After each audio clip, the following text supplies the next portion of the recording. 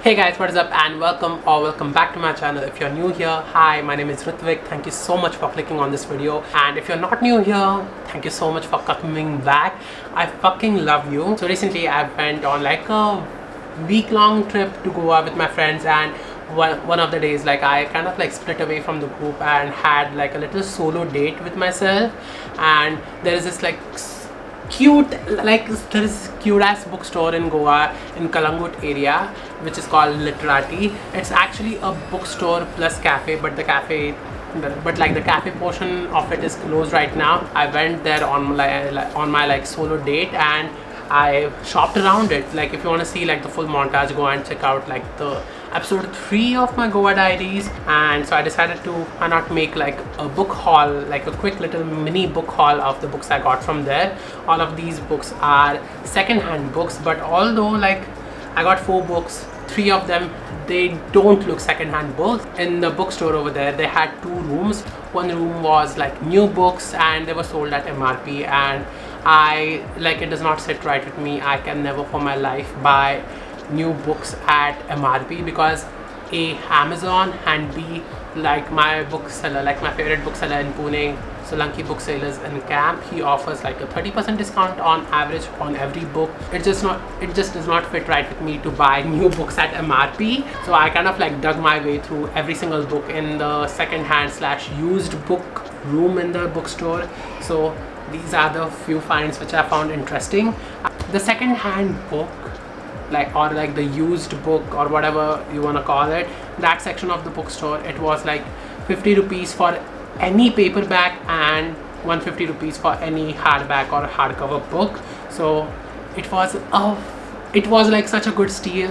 I had already spent a lot of money on other things in Goa, and I did not have that much suitcase, or like I did not have that much baggage space left, so I just got 4 books.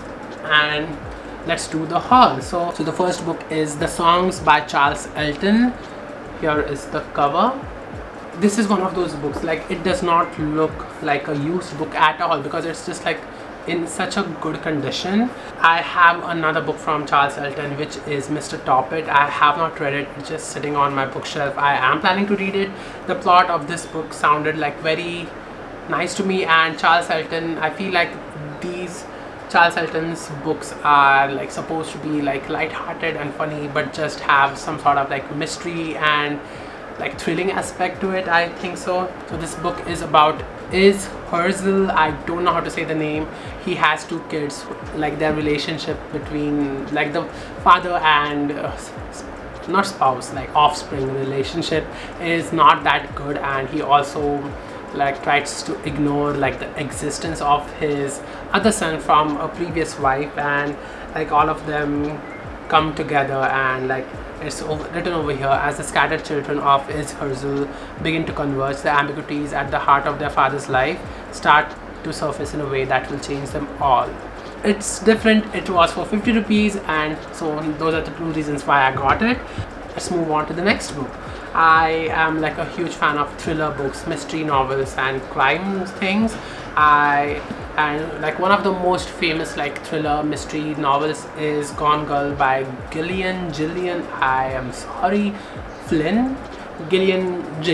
I don't know, I'm sorry, I should know that. And this is one of those books which I've been wanting to get for a long time, but it is just like it may sound like judgmental or bad, if you will, but it just does not. I cannot like make myself to spend like new book money on books like these. So I saw it for 50 rupees, and that's why I like got it like without a second thought. This book is about Nick Dunn, who finds himself asking on the morning of his 5th wedding anniversary, like, who are you and what have we done to each other, because his wife Amy suddenly disappears, and the police suspect Nick, and Amy's friends reveal that Amy was afraid of Nick. It's just like a thriller mystery, like what happened to Nick's wife, like what happened to Amy. A review on the back of it says, Gone Girl is a book you'll be begging other people to read just so you can discuss with them. So I am sensing there's like a huge plot twist, or like a huge mystery in the book. So I'm really excited to read this. The next book is The Little Stranger by Sarah Waters. This is, I guess, a horror book, which is like a completely uncharted territory for me. Like, I've never read a horror book. Let's read the blurb on the bag. In a dusty post-war summer in rural Warwickshire, a doctor is called to a patient at Lonely Hundreds Hall. Home to the Aries family for over 2 centuries, the Georgian house, once grand and handsome, is now in decline. Its masonry crumbling, its gardens choked with weeds, the clock in its stable yard permanently fixed at 20 to 9. Its owners, mother, son and daughter, are struggling to keep pace with the changing society as well as with conflicts of their own. But are the Aries haunted by something more sinister than a dying way of life? Prepare yourself. From this wonderful writer who continues to astonish us comes a chilling ghost story. It's like a very big book. It's bigger than my face. It was for 50 rupees, and like, you don't get books this big at 50 rupees. So that is like one of like the driving factors which kind of like provoked me to buy this book. And let's go on to the last book, which is A Man with One of Those Faces by, it's an Irish name, I don't know how to pronounce it. I think so it's Keith McDonald, but like, this is the spelling. I am so sorry if I can't pronounce it. But this book is about like this book is also like a thrilling mystery type of stuff, but I think so it's like a bit light-hearted, like it's not dark, if you will. So the blurb on the back says, like, the first time somebody tried to kill him, it was an accident. The second time, it was deliberate. Now Paul Mulcrone, I'm sorry if this is an Irish surname, then I am butchering it very badly. But it spells M-U-L-C-H-R-O-N-E. So in like typical like American pronunciation, it would be Mulcrone. Now Paul finds himself on the run with nobody to turn to except a nurse who has read one too many crime novels and a renegade copper penchant for violence. Together they must solve one of the most notorious crimes in Irish history, or else they will be history. That sounds amazing. I really like such like fast-paced like crime thrillers, if you will, where like it kind of like reminds me of like a Dan Brown type of novel where something is going to happen and someone has to solve it, but like things are happening, or else like they have like a limited time frame. That like, I really like that format of novels. So I'm really excited to read this. But if it's like full of like Irish names, it's gonna be very difficult for me to just like keep my mind together, because I don't do very well with like different types of English. Like, I read A Christmas Carol back in December. The English was like old English, and it literally like kind of like rotted my mind, because I was reading the same paragraph like twice, thrice, multiple times just to understand what was being said.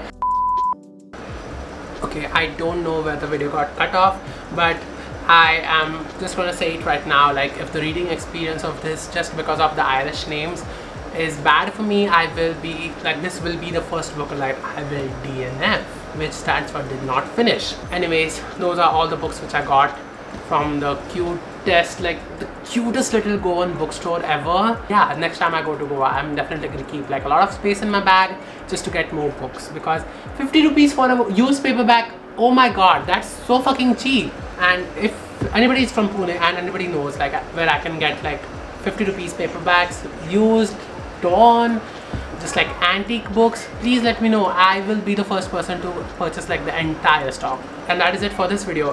By the time you guys are watching this, I may or may not have finished filming reading only Colleen Hoover books for an entire week video, so stay tuned for that.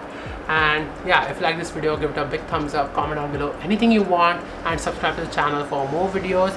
I am slowly running out of like book video ideas, other than just like monthly reading wrap-ups and kind of like reading vlogs. If you have any concepts on book videos, so let me know them down in the comments below. And yeah, subscribe. I will see you very soon, and bye.